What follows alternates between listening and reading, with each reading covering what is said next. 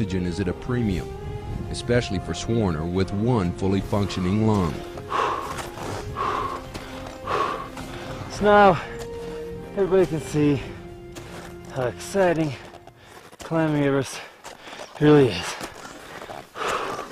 It sucks. With him was a flag he planned to leave on the mountain. On it were about 100 names of people whose lives had been touched by cancer. The idea was to take it as high as we could on Everest and then take a picture of it on the summit and then have like little words of encouragement on the back of the picture to give them some hope and thank them for helping us get there. On the morning of May 16, 2002, Sean Swarner became the first cancer survivor to summit Mount Everest. He was crying when he radioed his brother at base camp. I told him, you can let the world know that Seth Swarner's brother made it to the top of the world. As a small child, I looked up to him and said, wow, this guy can do anything. He's my big brother.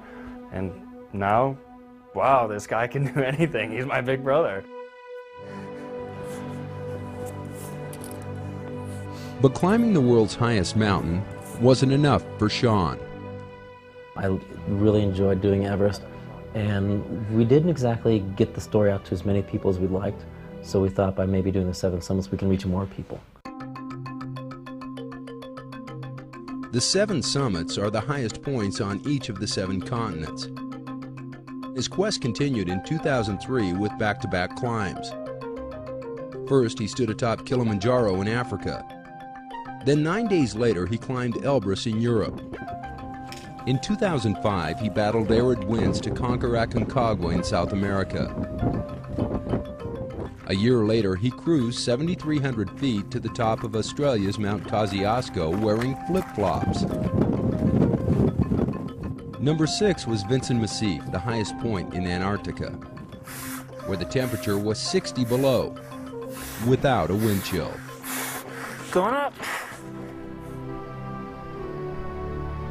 Finally, in North America, there was Denali, the locals' name for Mount McKinley, where only 1 in 2 climbers reached the summit.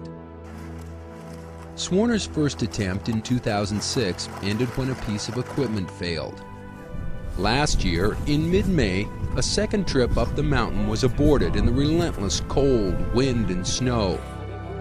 A month later, in his 3rd try, he pushed to the top. This is his 7th cancer climber. Told twice before that cancer would take his life. Denied twice before the summit of Denali.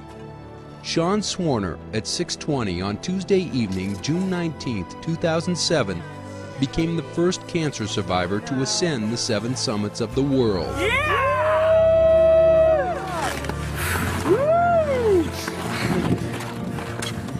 How do you feel, buddy? What do you want to do? Woo!